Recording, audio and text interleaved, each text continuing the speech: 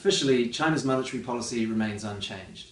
But in recent weeks, the central bank, the People's Bank of China, has been quietly easing policy because of fears that growth in the world's second largest economy could be slowing too much. The central bank could choose to further reduce the portion of deposits that banks need to hold in reserve. It's right now very high at around 20%. It could also choose to cut benchmark interest rates, and if it got really desperate, it could just order the banks, the Chinese banks, to lend directly. Many of the problems that the economy is facing are actually a result of too much credit and too loose monetary policy. So loosening more could actually make many of those problems worse.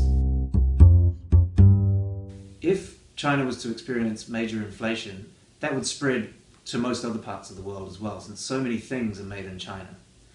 On the other hand, if monetary policy is too tight and China experiences a stall in its economy, that could be terrible for countries that now rely on China as a key export market, such as Australia, Germany, and Brazil.